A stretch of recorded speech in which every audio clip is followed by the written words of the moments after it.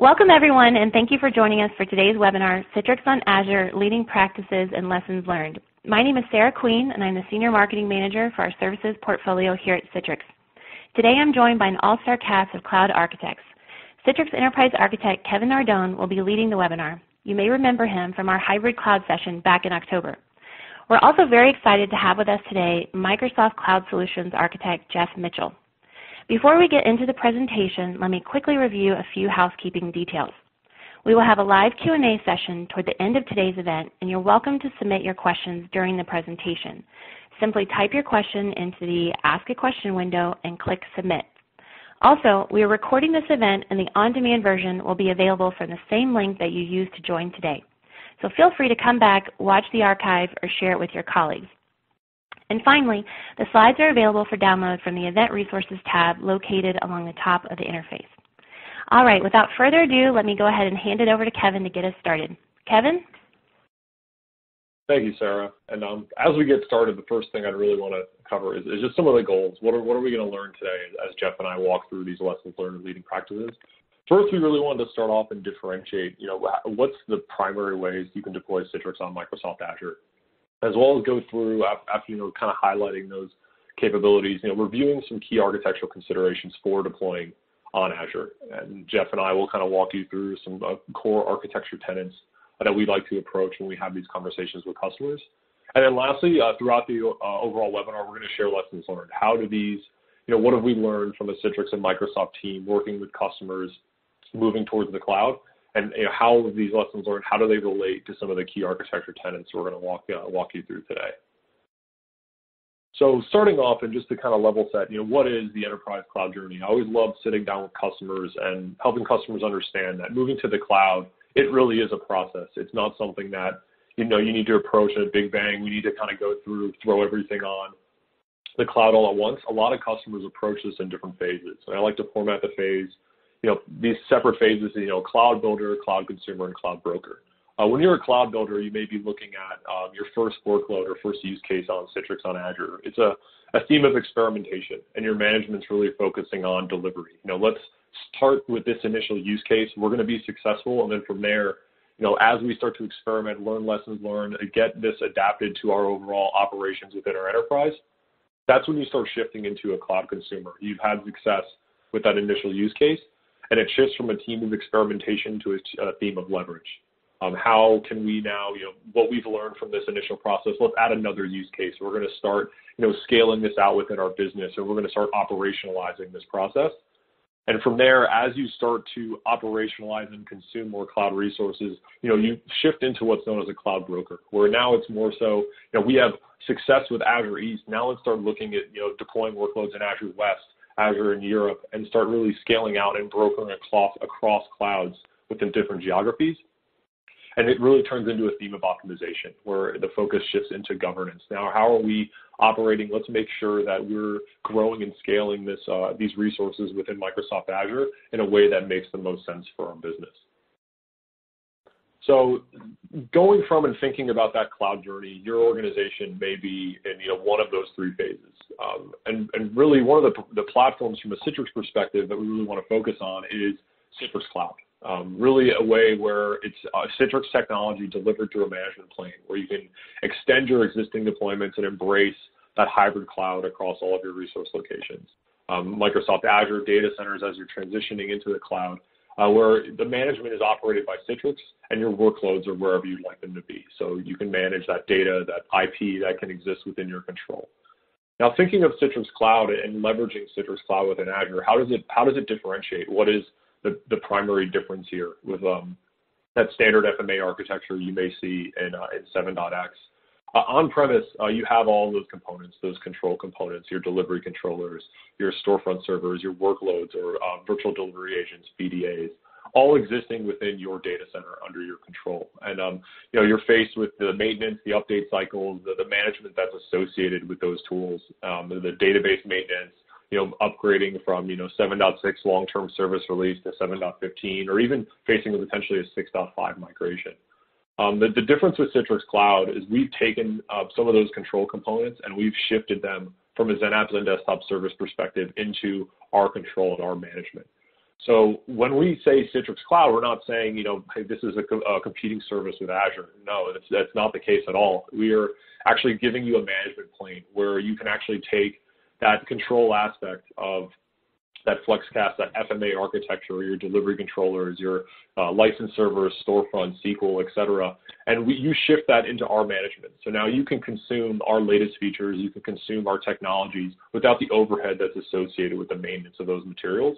And then from your Azure subscription, you can actually deploy and deliver and manage those and utilize our control plane to manage those workloads. So you have that full control of maintaining your data within your subscription or within your data center. And one of the great things about shifting, and especially when you're in that building phase, when you're looking at cloud and you're looking towards Microsoft Azure, is connecting into an Azure subscription or connecting into your existing data center as you're transitioning into the cloud. That's really done through cloud connectors, where you're shifting and you're utilizing that technology to allow you that management plane, Citrix Cloud, to control those resources within Azure. And Citrix Cloud is, from a Citrix architectural standpoint, is what will be the primary focus as we kind of go through and highlight some of the key architecture principles. And from that regard, I'd like to pass it off to my colleague Jeff as we kind of really talk about how do we make this a reality. How do we make this reality of Citrix on Azure come to fruition? And whenever we're looking at Azure from a standpoint of moving a workload, we like to think in these 5 fundamental tenets of Azure, right? And so the idea is that any solution you're deploying is going to touch one of these tenets, but what are the ones inside of these tenets? What are the really specific details that you need to know, you need to be thoughtful about when considering your deployment of Citrix on Azure, right? So, operations and identity control many of the people, process and tooling, governance as well. Security breaks into monitoring and management and auditing, and then connectivity is about making sure that we have that all-important connection from either data center or just from over the cloud into Azure, and making sure that all of these different tenets are from the point of view of Citrix, your Citrix workload on Azure, right? So let's kind of look at each one of these and break it down in detail further with looking at Citrix. So operations, what we're talking about here is our operations of deployment, the different deployment models that we have in Azure. PowerShell is more of a iterative approach to deploying your resources on Azure, where Azure CLI is more of a declarative approach, where you can don't have to know necessarily the order of operations that resources need to be configured in Azure. And then we have ARM templates, which are another function of operating in Azure that allows you to take all of your resources and define them as a single template, and then our Azure API as well. So on the Citrix side of this, we've got image management, service monitoring support, but with the Azure side of it, we've got the operations of deploying the infrastructure, the install, manage, config layer. So when we look at business continuity, we're thinking about disaster recovery as a service and those kind of options. So let's dig into looking at operations, right, and our best practices with Citrix. So one of those pieces too, and what Jeff mentioned was business continuity and setting up availability. So as you're planning and thinking about those operations and defining what that SLA is going to be for your Citrix workloads on cloud, one of the key pieces of driving greater levels of availability within Azure is the concept of an availability set. So as you're looking towards deploying Citrix within that initial target region in Azure, or say for instance you already have workloads in Azure and you're targeting a new region for your Citrix environment, you want to take those best practices of using availability sets to group like VMs and spread them across different failure and update domains within that data center to really drive that initial availability within that region. Now, from an SLA perspective, if you need to provide greater levels of availability, this might also factor into, doing multiple regions, for instance, as part of that initial phase as you roll it into production. So that would come from, starting where you have, multiple cloud connectors, for instance, within that single, Azure East, and you're going to set them up in an availability set. And then you're looking towards, for instance, an Azure West, because you want to provide, regional availability for this specific workload. You would take the same concept where you would then take 2 cloud connectors, so you have component availability, set them up in an availability set within Azure West, so you then have that data center availability within that Azure data center. And then you also then have that extra region where you have Azure East and Azure West. So that's something as you really approach this project, or approach Citrix on Azure from an operational standpoint, thinking about the levels of availability you need for where you are in the project is definitely a critical first step. The next piece is really also like the instance sizing. What type of instances should you use from a Citrix on Azure perspective when you're deploying out the IaaS workloads needed to run your overall deployment? From a workload standpoint, especially comparison to on-prem, we have a lot of customers that tend to hey, you have a little more linear scalability as in 2012 R2 and 2016. I'm just going to grow these servers and scale up in a way that makes sense for my hardware. With cloud, you want to approach it differently, especially when it comes to some of the compute and where we're driving, for instance, some of the initial costs you'd have when you consume these workloads. If you have instances that are running and they're on, regardless if there's users being accessing them, that's something that is going to be charged towards your Azure subscription. So from a scale up or scale out perspective, we've actually seen customers use smaller instances, for instance, like the D2 B2 series or a D4 B2 where it's two CPUs, 7 gigs of RAM, or 4 vCPU, 14 gigs of RAM respectively. They're using smaller instances, but they're having more of them and then managing with our machine creation services for single image management.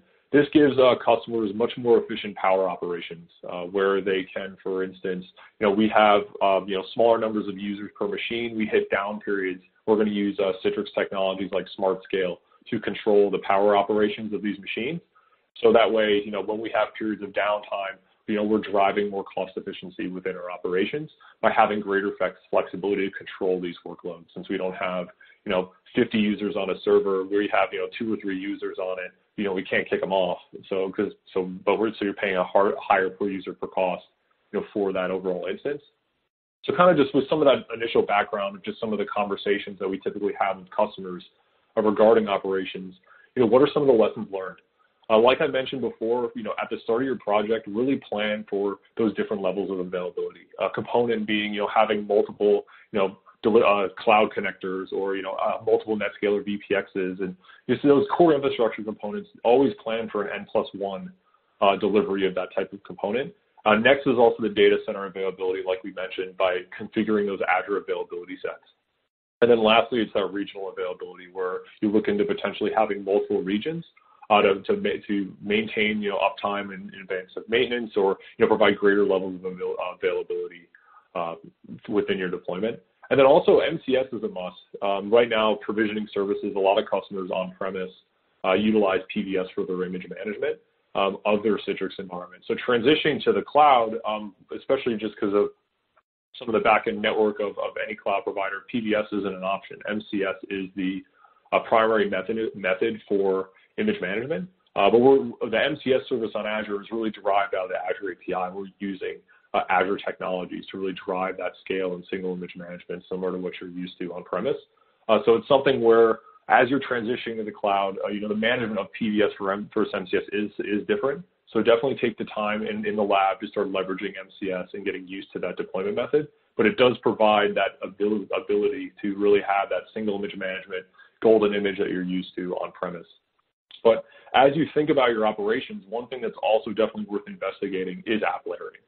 App layering is something where you can take the platform of your on-premise hypervisor and also have a platform layer for Azure where you're managing one single OS across multiple, pretty much multiple hypervisors, public cloud of Azure versus your on-premise hypervisor. It's something where we also had another webinar on app layering, and it's something definitely recommend, like Sarah mentioned at the beginning, going into the archive and taking a look at that for a deep dive, because that's something where as you're transitioning to the cloud or even operating in a hybrid cloud where you're going from that cloud broker to cloud consumer, it's something that can really help you centralize your management across, your public cloud that you're leveraging with Azure, as well as your on-premise data center as you're hybridized. So it's definitely, as a follow-up for this webinar, if you have the time, take a look at that. I'll listen to that tips webinar on app layering because it's something that will really help you drive and consolidate your image management across on-premise and cloud. And then shifting from there, Jeff, would you like to walk us through identity? Yeah, so with your identity on Azure, you really want to look at making sure that you have a model for which to build on your application support and your infrastructure support and your auditing, right? So Azure Active Directory is the management layer of all those items. So if we look to further extend our Azure Active Directory into our Citrix environment, we want to be able to have single sign-on for our cloud applications and integration into the Azure AD App Marketplace. As well as provide this identity model that will be used for our role-based access control. When we talk about governance, it will also be used for our Citrix environments, right, for our end users, and our control for our administrators, to which they will have different management roles.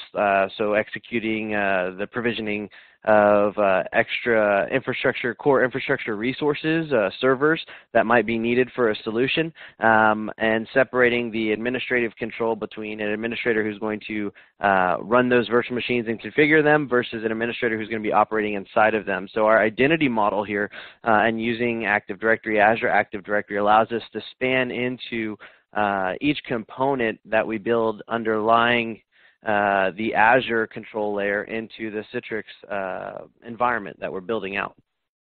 Excellent. Thank you, Jeff. And when thinking of Azure Active Directory, especially with the Citrix environment, one piece to really think about as well is, AD domain service will still be a requirement of the Citrix environment you're putting on Azure, as well as, probably a lot of the applications and other technologies that you might have within the overall app and desktop deployment that you're targeting for Azure public cloud adoption. So as you start looking towards, building that initial cloud, or, starting to consume those services, setting up and, creating a domain presence within Azure is something that you might have already walked through that process, especially if you're doing like an Office 365, or is something you need to plan for. Citrix as a whole still needs that Active Directory domain services within that overall architecture to function as expected. And with that in mind, especially with workloads and app and desktop workloads utilizing, roaming profiles, for instance, Azure Storage Spaces Direct is a new storage mechanism that you can leverage for highly available storage within your Azure deployment. And something definitely worth looking into as you start approaching, how do we set up a profile storage for our, XenApp profiles that we're going to have within the overall environment.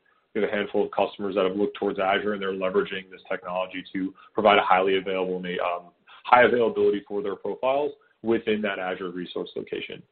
The next piece as well, and especially with Azure Active Directory, there's a lot of great advantages with Azure AD. For instance, separating that identity from, that on-premise AD domain services for, like, say, a contractor, for instance. We don't want them to understand or know what their actual on-premise credentials are, because we want to segment that. They're a contractor, they're temporary. We're going to utilize Azure Active Directory, provide them that single sign-on through our Office 365 Azure App Marketplace. But, we need them to access, standard Windows workloads. Maybe you're deploying an app with 2012 R2, or you're still leveraging, a variety of desktops. That's where, federated authentication services comes into play, where you can actually utilize and have that full single sign-on where I'm logging in, I'm hitting my Azure AD, I'm using Azure MFA, and I want to then launch a desktop, that's based on, 2012 R2, some of my legacy applications, and I want that single sign-on. That's where federated authentication services comes into play, and something that should be a consideration for your overall Citrix architecture as you look into leveraging Azure Active Directory for some of your workloads within Citrix. So to really summarize, AD domain services and standard on-prem is something that's still a requirement. It needs to be part of your planning process, but we do have the technologies within federated authentication services to allow over time to transition to that cloud-based identity with Azure Active Directory. So now with our having our identity model in place and our operations and model in place, we can take a look at governance, building out policies around our subscriptions, around our resource groups that hold our resources, and then around our resources themselves inside of Azure for special configurations, such as all operating system disks need to be encrypted, or subscription configurations for user roles and administrative controls. Using Azure Active Directory, we can implement this level of control and governance, as well as in conjunction with the role-based access control that's in Azure. We can put this governance foot map and for our operations in place that we can meet our compliance there, as well as control each individual resources in Azure on a granular level. And a lot of that granularity is derived through the concept of a resource group in Azure. A resource group, think of it as a logical organization or a container of your virtual machines, NICs, virtual networks, anything that's really an Azure component is stored within a resource group. So these containers are really what's used, one, for billing and tagging purposes, but also from a permission standpoint, where you can leverage Azure Active Directory to apply Azure role-based access control to these resources. So from a Citrix standpoint, as you're going through that governance discussion and you're planning out, how are we going to organize these Citrix resources within Azure, having a granularity to those resource groups is something that can really help you, as you start to expand or, as you start to grow and consume more cloud. It gives you the ability to have proper delegation between your teams when you start deploying resources within your Citrix environment. So a great example I like to always deliver is, for instance, I have a Citrix environment, I'm leveraging NetScaler, and I have a networking team who's going to manage those virtual appliances that exist within my Azure resource location. Now, my Citrix team, for instance, we shouldn't have the permissions. If I'm thinking of a least privilege model, if I'm not going to touch those NetScalers in my day-to-day, I really don't need any permissions to manage those Azure resources associated with them. So a lot of times customers will say, for instance, have a resource group with just the Citrix infrastructure, so like cloud connectors, anything associated with managing and operating that Citrix environment, and then a separate resource group for the NetScalers. And then, for instance, within my Azure environment, I'm going to have core services I might need to consume, like we mentioned before in the identity, like my Azure, having an AD domain controller within my Azure subscription. That's something that's a core service that should be separated from a delegation standpoint entirely from that Citrix team, as well as like any core network services like the virtual networks or user-defined routes. That's something that, typically a customer will, bundle that into a resource group, give Citrix administrators like a read-only so they can understand what's there, but then that's completely managed by the networking team.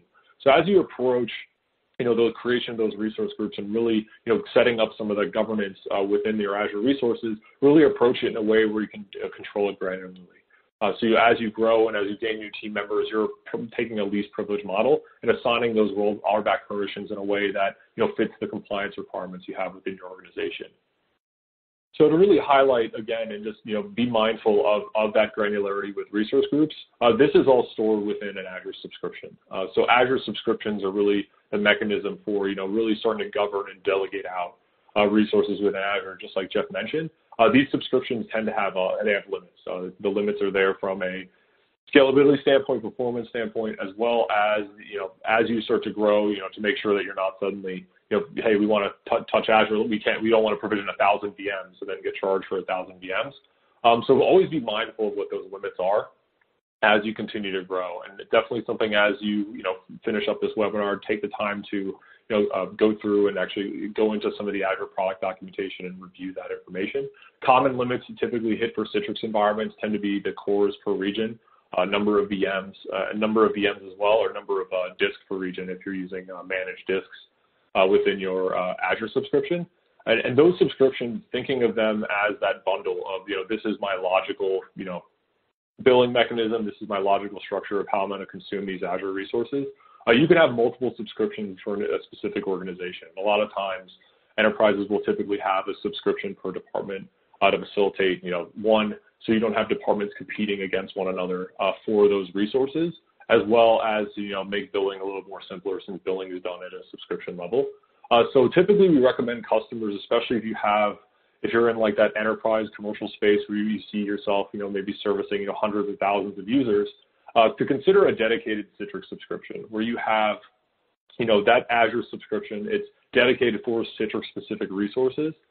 So that way you don't get to a scenario where you're potentially, competing for, those cores per region, or you butt heads with other departments or have billing confusion because you're going to have multiple resources across multiple teams all stored within one subscription. So something to think of and plan for and discuss within your organization as you're really structuring out the governance model for your cloud, for your overall Azure cloud deployment. It's something that, this is a conversation that, as you start to scale, as you shift from that consumer into broker, if you don't have the proper governance models in place, it's something where, and I've seen from experience, where, we want to have this work use case in, we're going to deploy in a separate region. But wait a second, we've never thought of the process of, how we're going to manage that second region, or we have multiple departments that are, wait, we need to provision resources here, but we're going to consume and hit the subscription limits that impact another department. So this is something that it's, that governance is a conversation you always want to have with, any sort of cloud project as you really start to approach, Citrix on Azure and in that overall deployment model. So we've got our governance, our identity in place, our operations. Now we look at security, and we start to think of how can we manage our security footprint, our enterprise security architecture inside of Azure. Integrations with encryption from our policies, typical threat detection and endpoint protection.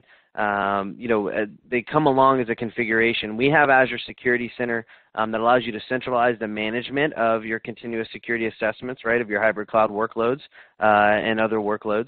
But also, we need to watch out what happens on the network. So when we look at Citrix on Azure, we think here are the three things. We want to look at firewall configurations, making sure our least privilege is assigned, data loss prevention and compliance detection. So we'll use Security Center in conjunction with log analytics, Azure logs, audit logs, to build our views and alerts for those configuration items. Network security groups are put in place for basically applying ACLs, access control lists, to different subnets, and even Kevin had talked about our user-defined routes, right, for when we're working with our NetScalers and controlling the networking inside of a single subnet. So let's look into more detail, Kevin, from what you've got here on our networks. So in this example, you can see from this example our subnets are broken out. We've got network security groups on each one of those networks that are listed there. Exactly. And so with the network security groups, thinking of, as you're planning that Citrix virtual network and thinking through, this is another very core foundational item to your overall Citrix on Azure architecture. Thinking of that subscription, I have, that initial foundation where I'm going to work, fall into the governance model that I have for my organization. This virtual network is something where, this is where all of your VMs are going to exist. So taking that initial virtual network and planning out the subnet structure, especially when it comes to security and the application of those access control lists, those network security groups, is definitely a critical factor. And now network security groups and those user-defined routes, directing the traffic in a way that makes the most sense, maybe routing it through a firewall appliance or controlling how it's going to flow within your overall cloud. This is something that's applied at the subnet level. So typically, again, thinking of that granularity and really being able to, manage and, adapt to change. So for instance, a use case comes into play, or, adapt to, infrastructure requirements. If those were to change, having a granular set of subnets within your virtual network that you're deploying through a Citrix environment is critical. So for example, what's seen on the screen here is typically we'll see customers, create separate subnets within their virtual network for the NetScalers, for instance, or the Citrix infrastructure, so they can control, the security groups, the network security groups that they can apply to those machines. I've actually even seen customers where they've actually had a different subnet for each piece of Citrix infrastructure because they wanted to have security groups where they block pretty much every other port except for the critical ports for that piece of infrastructure. Based on their security requirements.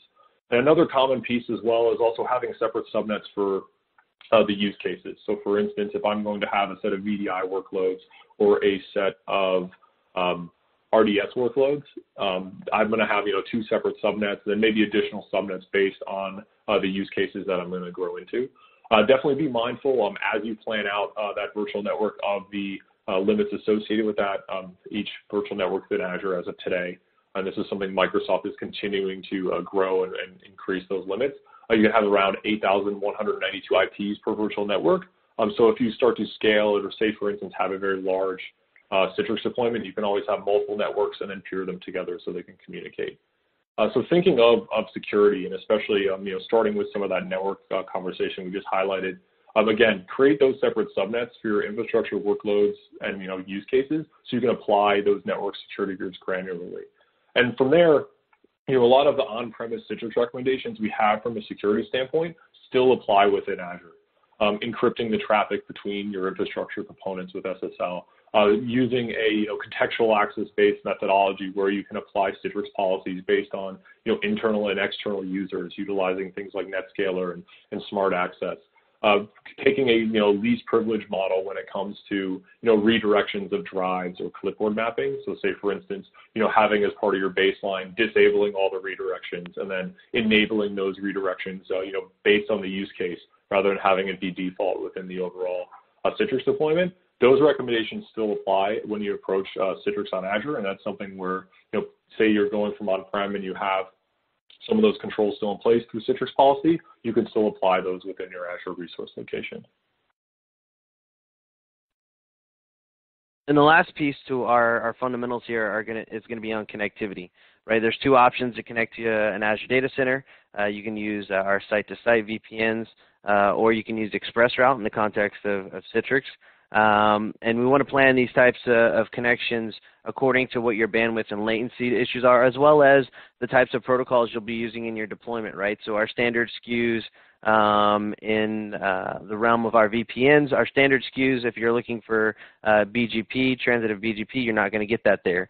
So there's, when you look at your connectivity with the VPNs versus ExpressRoute, we're looking at the use cases, and we're going to provide you with some ideas for these use cases on either type of connection.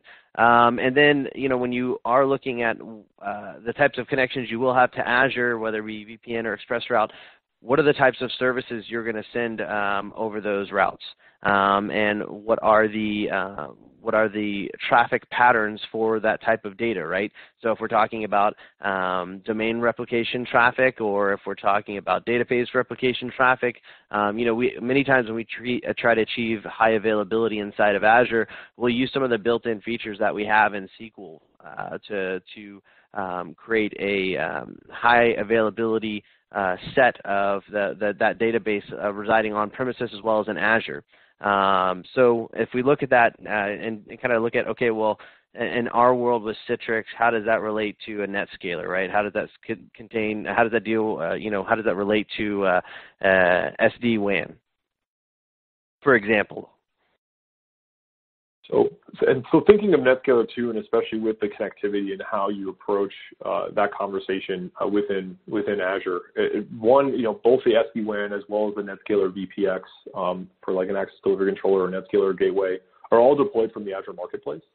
And from a NetScaler perspective, especially when looking towards, we want to provide, like a great example of this is I see customers say, we're going to have users authenticate, on-premise, and then we're going to use things like optimal gateway routing, for instance, and I want to hit a NetScaler and have my users connect to a NetScaler directly within my Azure, and things along those lines. Or, I have a use case where we're going to have, custom users in EMEA, and I want to have those users authenticate and hit a NetScaler in EMEA. You have that flexibility and the ability to deploy that NetScaler from Azure directly into your Azure subscription through the marketplace.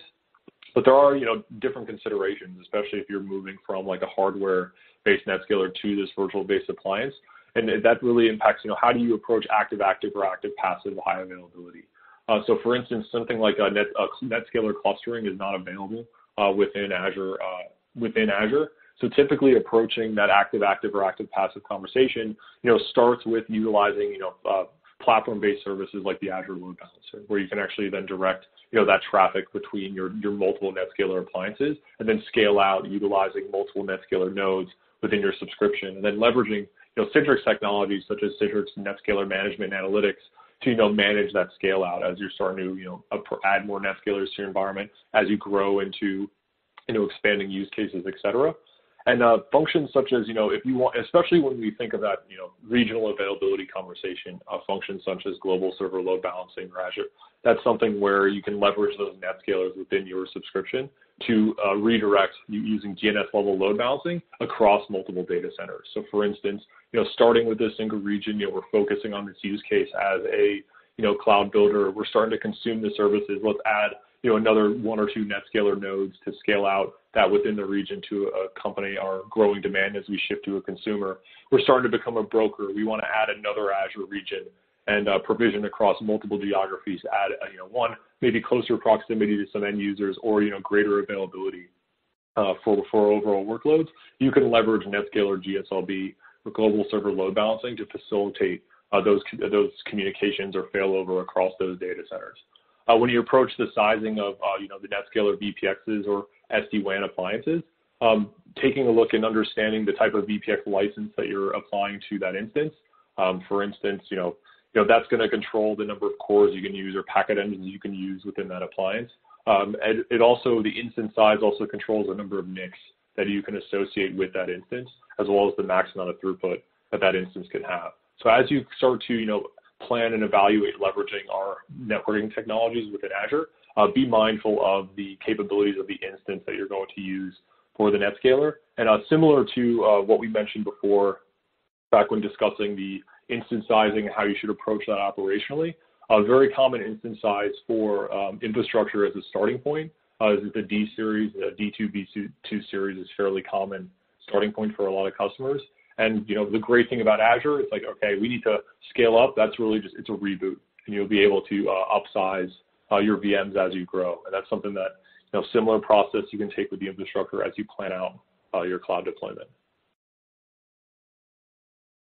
So as Jeff mentioned, especially that connecting into Azure with the VPN or express route, multiple, communication streams or different types of data could typically flows through that connection within a Citrix environment. So you're typically sharing that. So especially if you have, say, for instance, users within your data center, within your office, connecting to workloads in Azure, their ICA traffic may go across that connection, that express route or that VPN.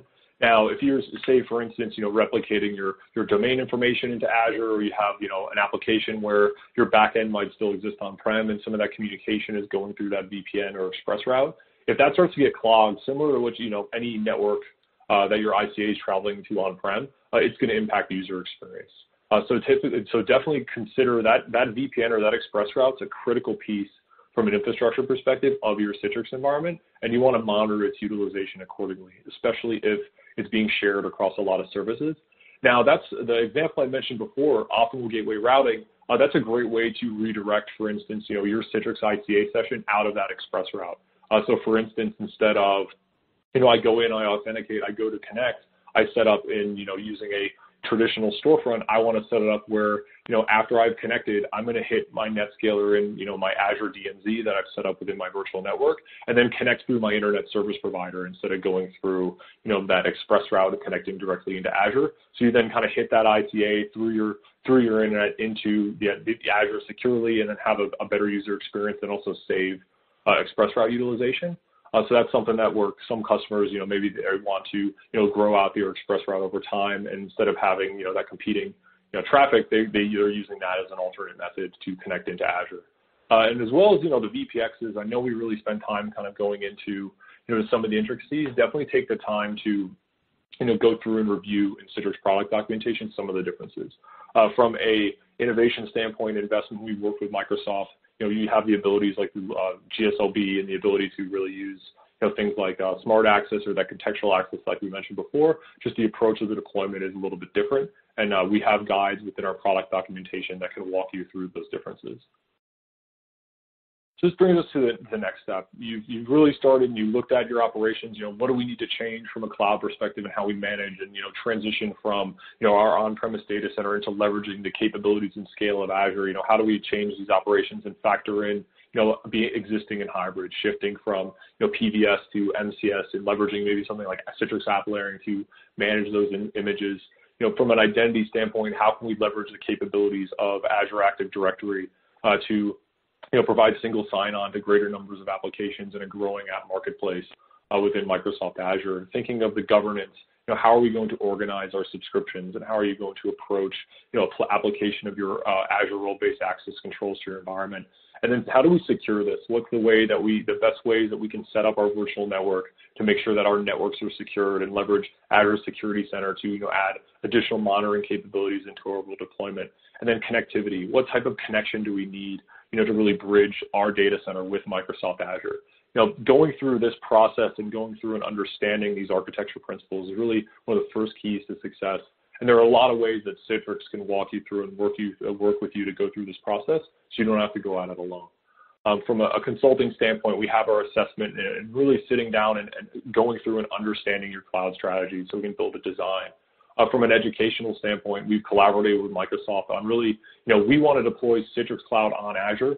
We have courses that really identify the basics that you need to know, and it's a lot of the concepts that we've covered within this webinar in greater detail, as well as implementation. I have a big deadline. We have to maintain today. It's hard, managing. We need to go out and implement this and set this up. Or we want to shift into automation. We want to leverage, the Azure API, Azure ARM templates, and we want to automate, add more automation and really consume with more of a cloud consumer mentality and leveraging those capabilities within Azure to, optimize our business, as well as, thinking past that, how do we manage and control this through Citrix managed workloads.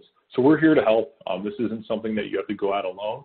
And this is also, approaching cloud is not something that, like I mentioned before, you have to really dive in and just do everything all at once. You can really go in phases, and the Citrix technologies are designed to let you do that, especially with Citrix Cloud and the ability to use our management plane to control resources across, your existing data centers, as well as, future workloads in Microsoft Azure. So kind of really just a couple of key takeaways. Citrix Cloud is a management plane that enhances your ability to deploy workspaces from Azure. It's a technology that you can use to really consume and leverage Azure workloads that are maintained in your control. So your IP, your data exists within the control of your data center, but you're offloading some of the system management processes associated with upgrades and maintaining a Citrix infrastructure. And as you phase and go through that approach of really understanding and leveraging these 5 key architecture principles, you can build that Azure footprint over time and really start in that builder mentality of experimentation. Let's target a use case that's going to really drive a lot of value in our business, build confidence, establish those governance policies, establish those operations, and then grow that footprint over time, approach multiple data centers, approach scaling up, even potentially sometimes across multiple subscriptions, depending on the size of your workloads. Let's grow this over time, leverage the consumption base, scale up, scale down, agile nature of Azure to grow that. And then, Citrix and Microsoft, we're here to help people like Jeff and myself. We've gone through this process, and Citrix and Microsoft have worked with other customers such as yourselves to really grow and really start establishing Azure as a resource location for their Citrix environment. So thank you very much, and for everyone tuning in, and then we'll probably kick off with some questions. But Sarah, do you have any additional words? Sure. Thank you both, Kevin and Jeff. That was an incredible session today. Before we move into the Q&A, I'd like to remind our audience that if you have any questions for these guys, you can submit it in the Ask a Question area on your screen. Simply type your question into the text box and then hit Submit. I know we're getting close to the hour, so we likely won't have time to answer all of your questions here today live, but certainly keep an eye on the Citrix blog, and we'll post shortly some of the FAQs that we don't get to. Okay, it looks like we've got quite a bit of really fantastic questions coming through to the queue. Before I hand it back over to Kevin, I just want to remind everyone that we are recording today's session, and both the recording and the slide deck will be available through the link that you used to access the event today. So make sure to check that out after the fact if you have any questions. Otherwise, Kevin, without further ado, let me hand it over to you. It looks like we've got quite a bit to cover in the next 20 minutes. Excellent. Thank you, Sarah. So first question comes from Eric. Citrix Cloud wouldn't host non-VDA application and database servers, correct? So if you have a homegrown application that makes frequent database calls from the Citrix desktops, this wouldn't be a good question. This wouldn't be a good application unless they're installed locally in Citrix Cloud. Eric, great question. And just to clarify what exactly Citrix Cloud is, so Citrix Cloud is a management plane. We're actually not hosting any of the VDAs within Citrix Cloud itself. We're giving you a mechanism to control those apps and desktops. So, and that's where Azure comes into play. So talking about that homegrown application, you're making frequent database calls, you would set up a resource location where that application exists with Citrix Cloud. So for instance, you would install the VDAs within your data center or within your Azure subscription, and then Citrix Cloud will allow you to manage those workloads as they sit close to that homegrown application. So your homegrown app wouldn't be going into our systems. It's your data stays on premise securely, and you also get the user experience of having a VDA or that workload in close proximity to your database. So Citrix Cloud again is a management plane. It allows you to really control those XenAppins and desktop resources in a location that makes the most sense for your end users, whether it be your data center or whether it be a public cloud such as Azure. Moving to the next question, how about a global presence in EMEA, Americas, and APAC? Jeff, would you want to maybe talk a little bit about Microsoft's global presence through Azure? Sure. We've got 38 regions around the world, and we pair each one of our data centers or regions is what they called, with another region, right, for the sake of resiliency and redundancy. So we've got a good footprint of active regions, as well as we're thinking about things like your disaster recovery scenarios there, and we want to have locations to get those homegrown apps right close to where our user base is, so we can have the best performance possible. So, in the United States, I think of US East, we've got extensibility there built out into, the West Coast, Central, and up into Canada, as well as down into Central America. So, we've got a lot of presence in this area. We've got a lot of presence around the world, 38 regions, and right now we have planned 42, so that's growing as we go. And from a Citrix Cloud perspective as well, like thinking about multi-region and establishing a global presence, that's where the resource locations come in. So for instance, if you were starting, say, with a resource location in EMEA, and you were building out those cloud connectors to integrate with those applications within that geography, and you needed to establish another region in a different geography, in a different, say the Americas, for instance, that starts with, setting up your, Azure virtual network in that region, and then adding cloud connectors and deploying the VDAs within that region. That's kind of where that resource location concept comes to play, and establishing resource locations in multiple geographies can drive that global presence for your organization, especially with the wide footprint of Azure. Moving on to the next question from Chris, are availability sets only required for XenAppins and Desktop Platinum licensing deployments on Azure, or do availability sets also need to be considered for Citrix Cloud? So availability sets overall from a Citrix perspective is definitely a best practice, whether it be for a Citrix Cloud deployment, which is what we highlighted in this webinar, or traditional XenApps and Desktop. If you were to, say, deploy a 7.x architecture that your company would manage themselves within an Azure data center. It's an overall just, Microsoft recommended practice with regards to IaaS in Azure. And Jeff, would you want to maybe provide a little bit of clarity and a deeper dive into availability sets? Yeah, so I think a good way to think of availability set is providing the application with the HA that it desires, right? And this is in the context of managed infrastructure on a public cloud. So when the internal Azure system sees an availability set, what we see inside of that availability set is a fault domain and an update domain. And the fault domain really just means two separate racks, right, inside of the data center. So in the situation that there was a hardware failure, you'd be protected from the hardware failure inside of that rack. The update domain is, we go through in the data center, and we are applying updates to the underlying host and to the infrastructure and services. So the update domain allows us to see that within your set, your availability set, you have two services that we do not want to update the underlying host on at the same time. So this allows us to go through and update the data center at the same time, protects your service availability for what's being hosted in that availability set. So NetScalers, I think, are a good example, right? NetScalers, we have them running in availability sets. So as we go through and we do updates on the underlying hosts for those NetScalers, we have no downtime, right? On our virtual machines, we've gotten that down to a near zero time there of any kind of downtime with the technology we're using underlying inside of Azure for the update side. But in the event that there was a fault domain, you'd still have that other NetScaler that would be available. Same thing with your controllers and so on and so forth. So availability sets, definitely a must-have. I would look at it as HA in the context of your infrastructure planning. Yeah, the way I like to think of an availability set, like going from like on-prem to Azure, is it's a similar concept as splitting VMs across multiple hosts, like for the hypervisor you have on premise. Like for instance, you would want two storefront servers on the same Hyper-V host, for example, on premise. Availability sets are the same concept within Azure. You're splitting it and you're kind of creating that hardware layer HA within the data center. And then, so moving on to the next set of questions, it's actually, I'm gonna combine two because they're both really discussing costs. Cost covers Azure and Citrix licensing, maintenance support, and also, questions about storage consumption.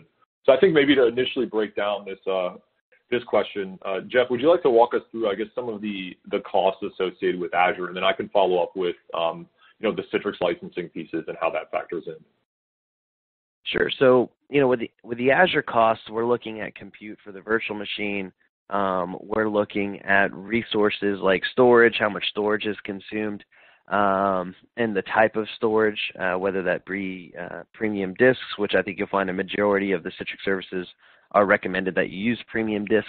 And so we break down that cost by looking at the runtime of the virtual machine and the amount of storage that's consumed. There's also, think of this as the consumption model, right? As we get out of this model of capital expenditure and we're in this consumption model, so how long things run. I think a good example of how to control those Azure costs is around the smart tools and with Smart Scale, right, and being able to bring down those VDAs when they're not being used. So that all encompassing point of view of Azure costs, when we look at some of the things that are kind of gotchas and watch out for is if you are using, like an example would be the in-series VMs inside of Azure, you are consuming a lot of egress bandwidth, right? You're sending a lot of data in that mode, right, with the graphics constraints and stuff. So there are a couple of examples where you definitely want to watch out for what you're looking at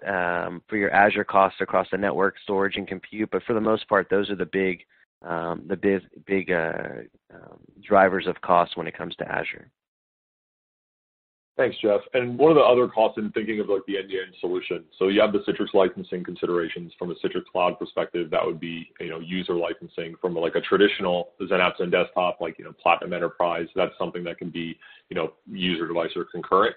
And as well as, when you're planning out the solution, especially if you need to get into a cost conversation with your business, it's, thinking of also things like, Windows licensing, which Azure has from a server perspective, hybrid use benefits, so you can leverage some of your on-premise server licenses and, reduce some of your Azure costs, as well as, factoring in licensing such as, any sort of monitoring tools, things along those lines.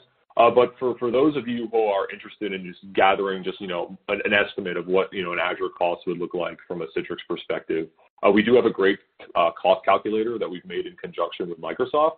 It's costcalculator.azurewebsites.net. You can go in and you can actually build estimates based on, the deployment model of Citrix on Azure that you're following. It's a great tool to kind of get a high level estimate of the Azure infrastructure costs for your Citrix deployment.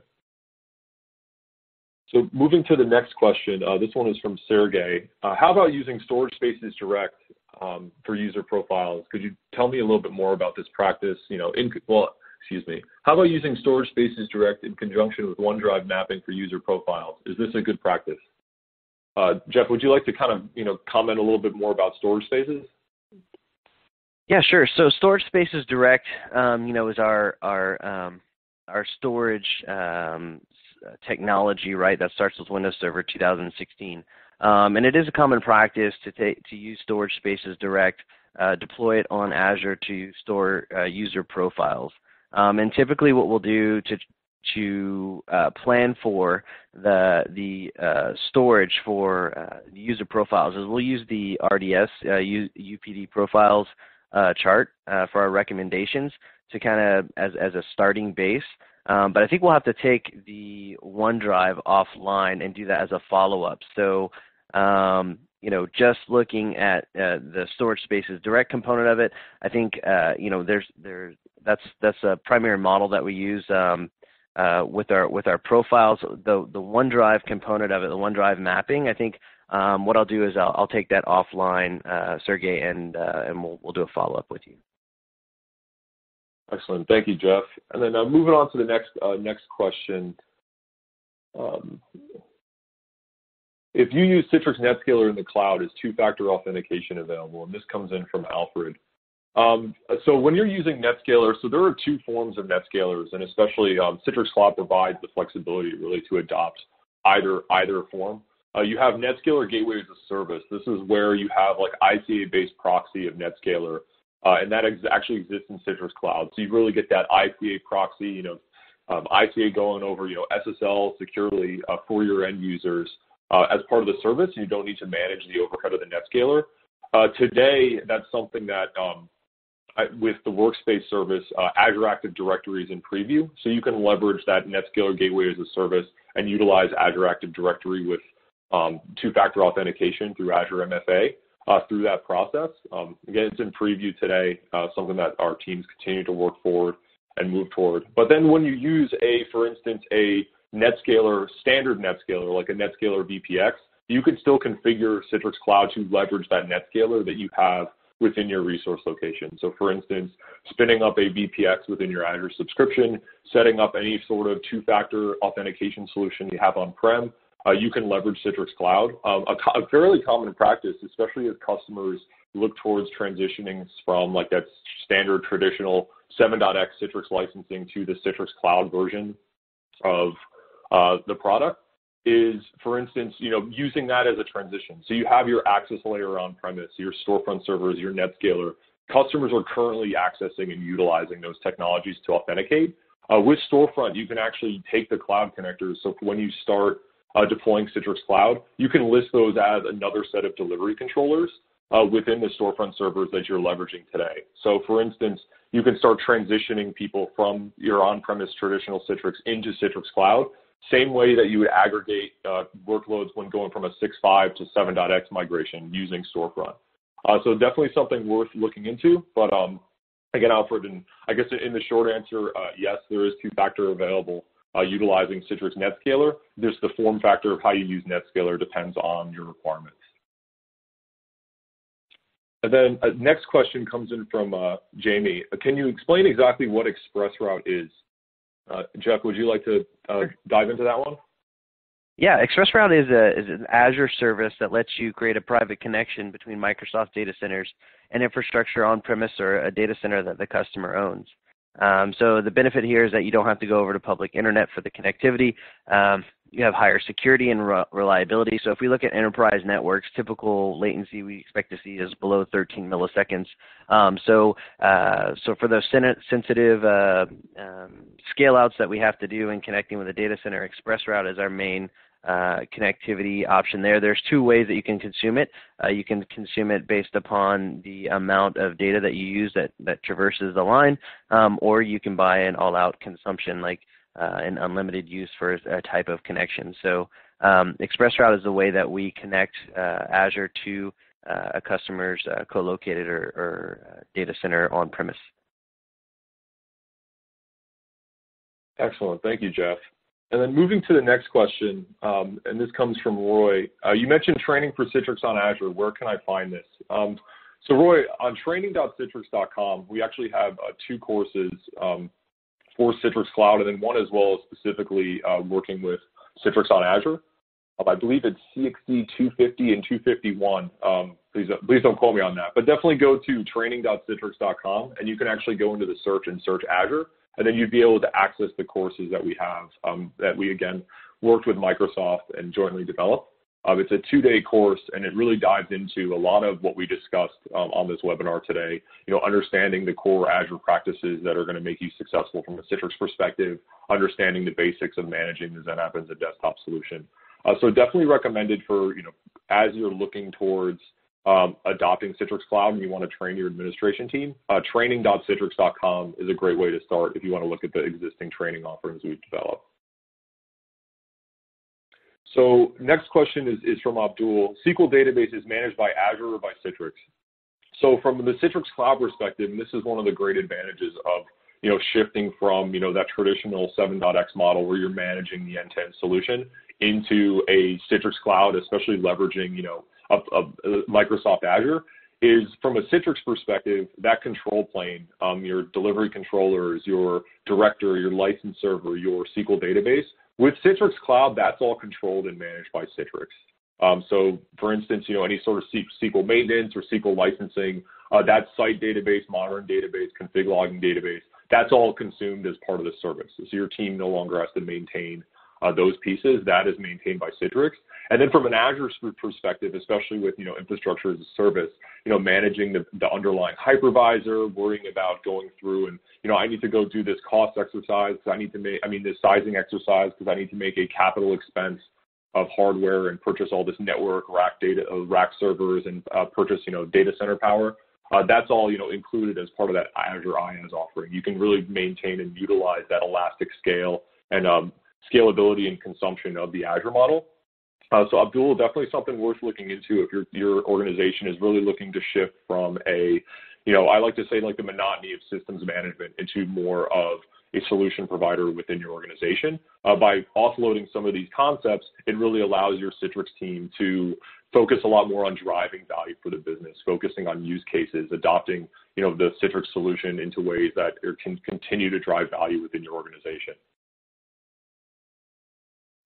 Let's go to, I think there's a great one here about the Azure Load Balancer.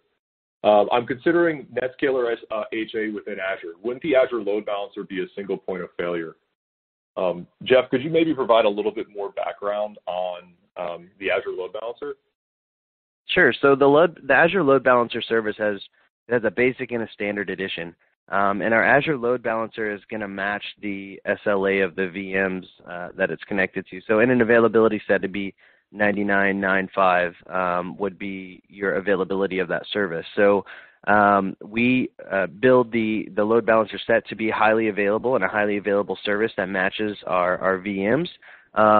There are ways to which, you probably would not want to stack load balancers, but we can do multi-region or multi-single region deployments to get a little bit more availability there if that's required. But the load balancer is just a typical layer 4 load balancer. It's hash-based distribution.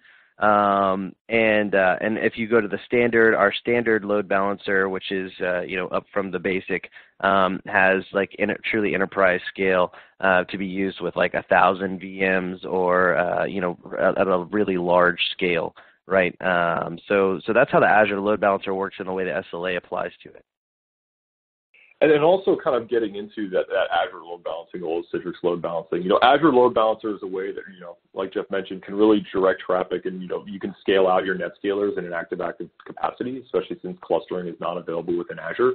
But from a NetScaler perspective, the NetScaler you're driving, those layer 7 monitors, the storefront services, being able to monitor XML within your Citrix environment.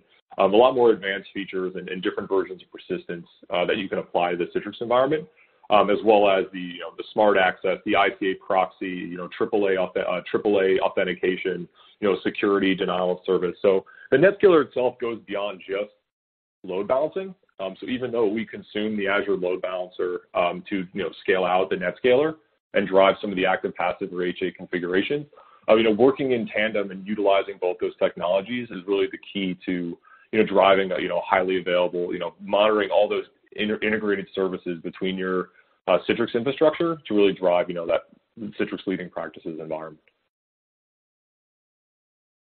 Let's go to the next question.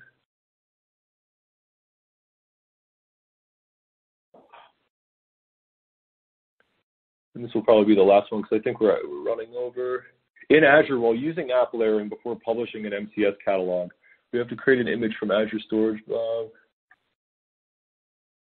Okay, so that's so talking about Azure and Citrix app layering and leveraging Citrix app layering with Azure. So, for instance, especially when you're leveraging MCS, when you provision the Azure connector for app layering, what's going to occur is it's going to provision out that VHD for your overall image.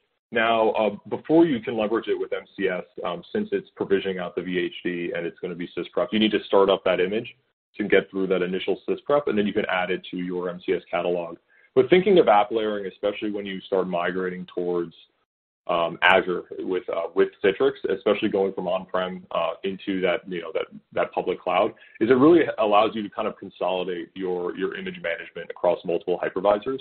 So, for instance, if you're moving, say, from Hyper-V on-prem or Zen Server VMware and then shifting into Azure, you can create a separate platform layer for each of those hypervisor configurations with, your primary hypervisor configuration existing in the OS layer. So for instance, on-premise, I'm going to say, say I'm going to package my applications on-premise utilizing Zen Server. This is going to be where I exist today. I'm transitioning into Azure. My OS layer, since I'm doing most of my packaging, that's the lowest priority layer when it comes to Citrix app layering. So any of my apps I'm packaging, say, on-prem. But if I were to create, say, a platform layer for Azure, that would actually, the app layering actually is the ability to extract those Zen Server tools. And when you create that platform layer for Azure, you can add, the Azure VM agent, any specific configurations from a platform perspective, remove tools like PBS, for instance. And then you can consolidate and manage the same OS and all the same applications, but then shift platforms all from one centralized point of management. So instead of having to manage, 2x layers for each different hypervisor as you're moving to hybrid cloud, you can consolidate that into a single tool and a single technology.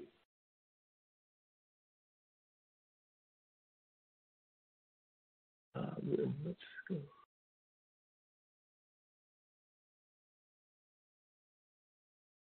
Like actually, a couple people requested the URL for the calculator again.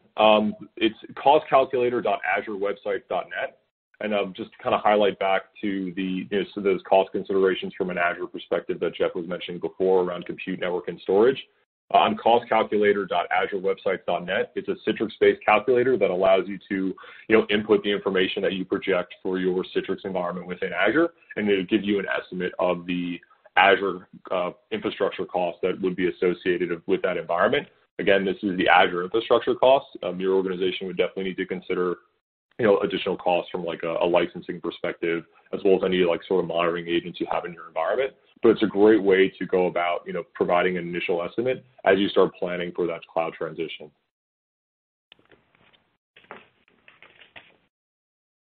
And I think this will be the last question that we'll have to cover, because I know we're running a little bit over.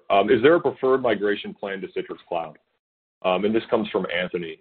So going from on-premise Citrix to Citrix Cloud, I know I highlighted this earlier. Citrix Cloud, there are the cloud-based versions of Storefront and NetScaler, like I mentioned with the NetScaler Gateway as a Service, as well as we have the Workspace service for Citrix. So these act as that cloud access layer for your infrastructure. But the great thing about the Zen Apps and Desktop service within Citrix Cloud is you have the flexibility to leverage, an on-prem access layer as well as what exists within the cloud. It's not all or nothing. So that investment you've made in, transitioning from, say, web interface to Storefront, or setting up NetScaler and integrating an on-premise two-factor authentication solution, you don't need to tear that out immediately as you start transitioning into Citrix Cloud. So aggregating, for instance, your on-prem environment with your Citrix Cloud environment through Storefront is a great way to make that transition over time in a way that's not going to disjoint and rapidly change the user experience. So very similar to how you approached, Anthony, like a 6.5 migration, going from 6.5 to, say 7.x, using Storefront to aggregate your old 6.5, farm with your new 7.x site, and then slowly transitioning users from, an app perspective by either, taking that user group that's, published to, Office and, enabling it on 7.x, or creating new Active Directory groups for, your old Citrix environment as well as your new Citrix environment, to then shift an Active. That same process that you followed for 6.5 by leveraging Storefront and making that transition in parallel, it would be very similar with Citrix Cloud, except from the Citrix Cloud standpoint, you're not building that core infrastructure. You're really just setting up those cloud connectors, installing the VDAs, and then you can start making that transition by having those VDAs register to those cloud connectors. So if you're actually going from 7.x to Citrix Cloud, not 6.5 to Citrix Cloud, you would just update the VDAs. Once you have those cloud connectors, you can update the associated VDAs, have them register with the cloud connectors, and then create the catalog or delivery group within Citrix Cloud, and then those workloads will now be managed by Citrix Cloud. So the migration, there is a well-defined migration path, and it really starts with leveraging, again, similar to what the same process you use if you've been through a 6.5 to 7.x migration.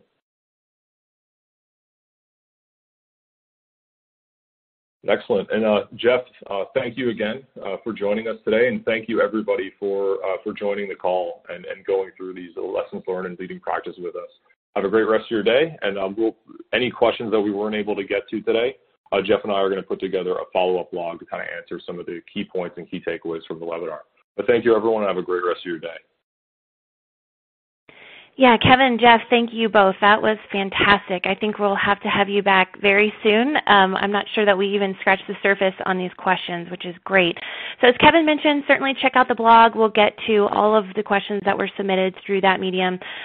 Just a point of clarity, the training that we mentioned during the webinar was CXD 251 and 252. Both of those are available at training.citrix.com. And I can see there are some more questions about the recording and the slides. Again, those are all available through the link that you used to access the event today. This event and all of the other webinars from the TIPS series are also available at bit.ly/CitrixTips. Kevin did a great cloud webinar back in October. We've also got an app layering event that was super popular. So be sure to check out that link if you have any other questions. Otherwise, we look forward to seeing you again in March, and we appreciate your time today. Have a great one.